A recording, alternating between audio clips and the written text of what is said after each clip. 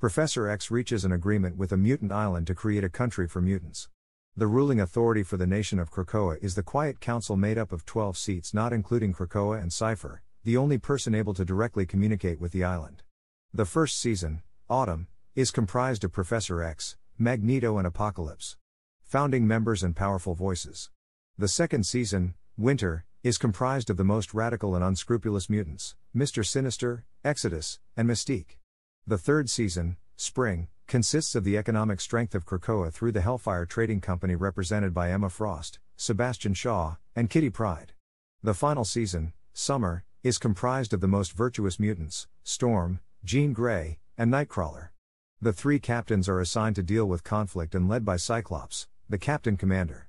The Quiet Council rules Krakoa, but with Apocalypse's departure, the arrival of Destiny and the secret plans of Mr. Sinister, change is happening.